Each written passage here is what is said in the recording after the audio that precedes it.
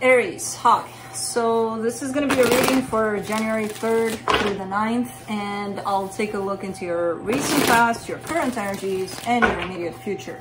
And then I'll close it off with a couple of cards from the universe for you. And these are general readings, so they may not resonate for all of you. If they do, there's an extended at the end of the video. You can check out all the info about that in the description box below if you want. Now let's see, Aries.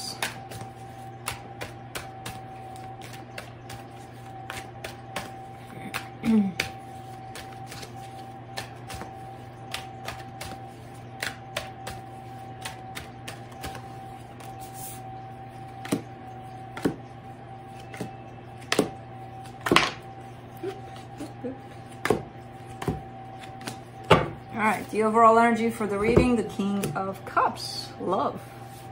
Love is here. Love is here big time. So, in the recent past, the Eight of Swords, the Chariot, the Lovers. Love is here again.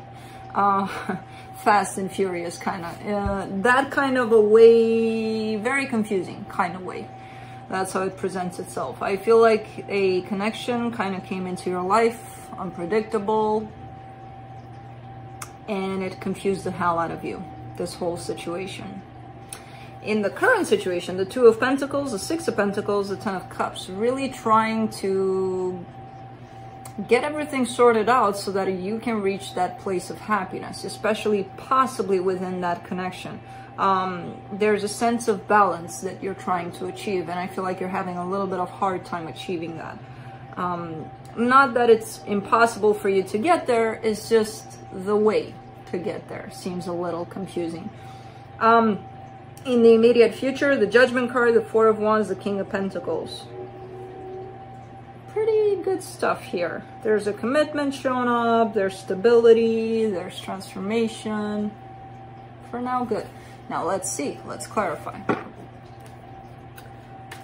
Let me clarify the King of Cups.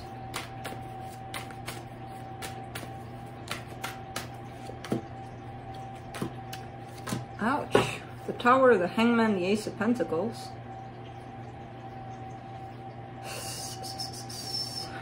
This comes in as a challenge because I feel like there's a lot of love, and because there's a lot of love, you feel the need to do something, to explode out there and do something about it. But what you're doing is standing back, despite the fact that, I feel certain ways, so it comes in as a challenge for you to stand back and try to look at things from different perspectives so that you can gain some sort of clarity, some sort of a more balanced energy. Because when emotions are high, so are we, basically. So it's like, yeah, but I'm trying to stay grounded in this, you know, I'm trying to look for something practical, something that I can work with. Not just, hey, I love you so much, so let's go wild here. So that's kind of interesting because the Tower there seems like the challenge for you. Despite your emotions, to just stand still through it all, you know? Let's see the Eight of Swords in the recent past. Wow, King of Cups again, the Sun, the Wheel of Fortune. So there is love and happiness here, plenty of. There still is. I feel like it didn't go anywhere. It just shifted. The focus shifted from the love into something else, into confusion, most likely. But man, it felt good while you were in the emotions of it all. Let's do the Chariot in the recent past. So, okay, Five of Wands, Three of Swords, Three of Wands. Conflict, disagreements, all sorts of things. So when you go from a highly intense kind of feeling into confusion over it, that means that doubt probably came in, fear probably came in, lots of things that are going to take you from the love into the mind. And when that happens, all of that is going to burst out somehow. All of that energy is going to come out. And if the other person is kind of in the same boat, you got conflict, basically, which, you know, created pain, created who knows what words, what wounds were touched, and what other energies came out to the surface for the both of you to look at. And it created some sort of a gap here between the two of you. Let me do the Lovers in the recent past.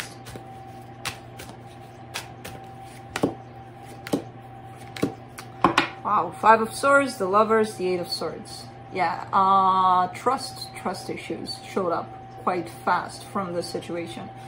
A lot of scenarios in your mind about what's going on, in their mind probably, assumptions, all sorts of things, instead of just sitting with the emotion of it, just taking it all up here and kind of letting fears, insecurities, doubts, all of that create all sorts of stories, all sorts of scenarios that most likely weren't even true necessarily, but they needed to happen so that they can bring out certain things in you. Let's do the Two of Pentacles in the current situation. The Empress, the Eight of Cups, the Ace of Swords. So you see this other energy as having their back turned towards you, which that creates the whole confusion, because I feel like you want to take action towards them, but you see them as, they're not interested, so why would I? But you want to. So that's where the Two of Pentacles comes in. There's you on one side that wants to approach this situation. There's this other person that seems to not care, not be interested. You know, from one to another here. Let's do the Ten of Cups.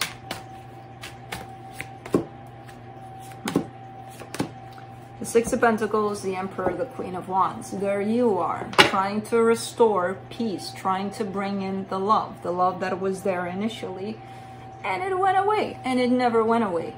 As I said initially, it never went away. It was just kind of swallowed up in all sorts of other energies, you know, that again needed to come out for some reason. But there you are, standing in your power and trying to make things right, trying to bring things back to love. Let's do the Judgment card in the immediate future.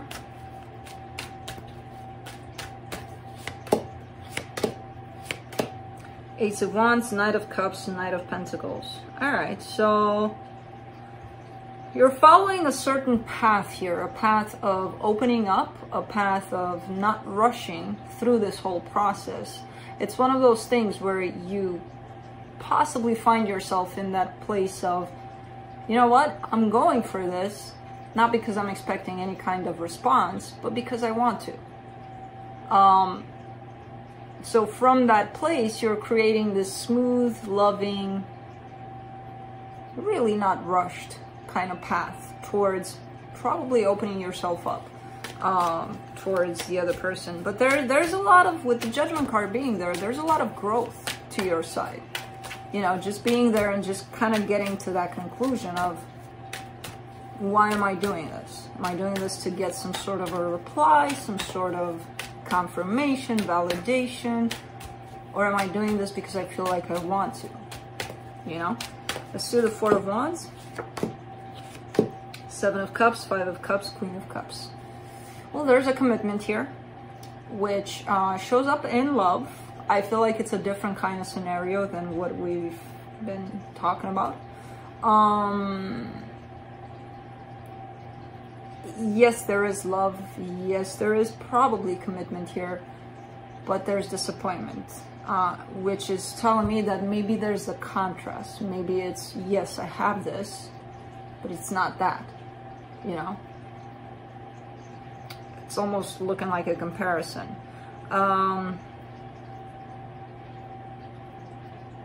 I don't know what's up with this commitment, if it's here or if it's gonna show up. And again, the love is there in this situation, but it's not that love, you know? Let's do the King of Pentacles. That doesn't mean that you're gonna chase it away, or doesn't look like it. I don't know.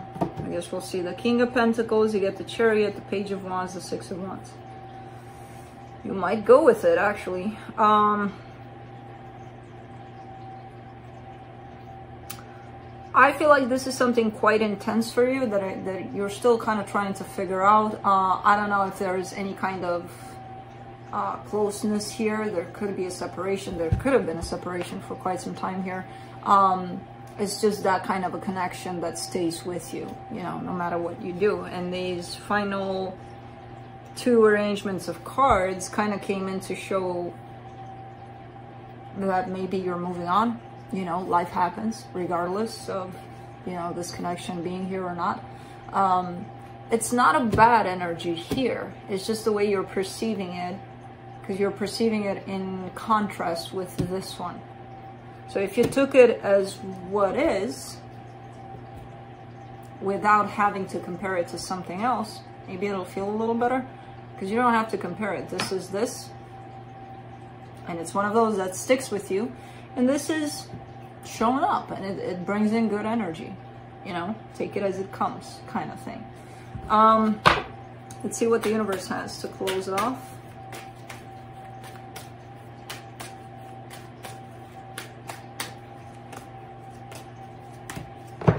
Seven of Wands, Ace of Swords, Seven of Cups. You're a little defensive here. Not defensive. You want to move on. You want to go in that, okay, life goes on, boat. However, you're holding back a little. You're not fully embracing this energy of I'm moving on. Understandable. It's not good nor bad. It just is. I see you being a little resistant to this energy, even though it's present. So if it's present here, you probably feel it too. And because of that, you're like, you know, but you're still doing it.